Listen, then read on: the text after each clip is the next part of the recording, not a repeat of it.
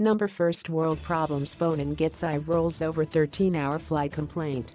The last thing Bonang expected when she jumped onto Twitter to share her frustration about having to fly 13 hours to New York was to get lectures on being ungrateful.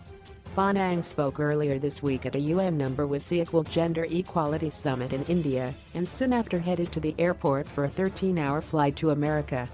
As always, B kept her fans in the loop with her travels and tweeted her frustration over the journey time. While the comment section was lit with advice on how to pass the time, many felt B was a little out of touch with the rest of us and shouldn't complain about such first world problems.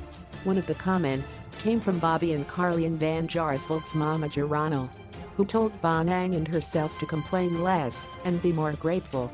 Other followers said the closest thing they had to a plane ride was a 13-hour metro rail trip.